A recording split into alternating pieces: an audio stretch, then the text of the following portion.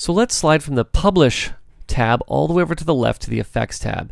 And as you can see in the Effects tab, it's not just limited to video filters, which you might think that you have inside of Premiere. You actually have a whole bunch of different options, from audio configurations like loudness normalization, video limiters.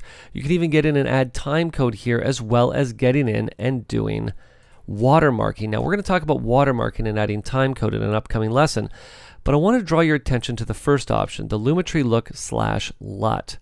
Now the big question is, why would you ever want to apply a LUT or a look at this stage of the game as opposed to adding it in your Premiere timeline? Well, I'm going to use the example of a digital cinema package. A digital cinema package requires a color space conversion to your entire clip or your entire sequence. Now, many lookup tables are designed to give you a specific color grade or a look that you're going to want to have on your footage. A color space conversion like the one that I'm talking about is what I refer to as a utility LUT, meaning there's nothing really stylistic about it. You're just changing color spaces.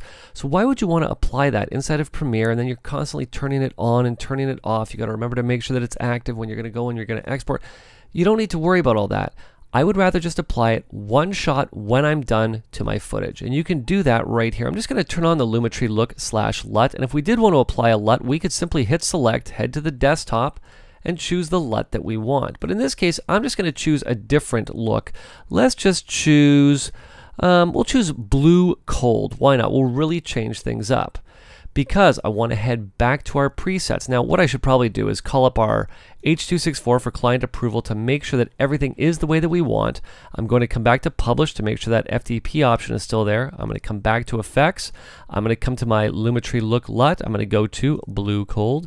We're going to head back up to our preset. Let's save this preset again, but now, of course, we're going to save not only the Publish settings, but the effects settings as well. Now you'll notice that by default, when I added an effects look, it automatically had that box checked for me to save those effects settings. So that's always handy to have in case you've gotten in and tailored things the way that you like, but then you've gone and forgotten to hit save. You don't need to worry about that.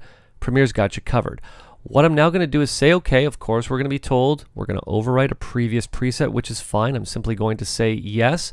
We now have our H.264 for client approval, and again, we're going to switch. And let's switch back. And now what we have is not only our effects look, but we also have our publish options. So conceivably, we're now ready to not only export this with whatever effect that we want, it's also going to get published to the exact location that we want it to go to. Now, one thing that I do want to point out that I didn't mention inside of our look at the Publish tab is that if you wanted to, and I don't normally recommend this, but you could always delete the local file after transfer. But because this is an approval file, we always want to keep the master saved to wherever we're exporting to, in our case, the desktop. So if the client does approve it, we're not going to need to go back in and re-export the final version a second time.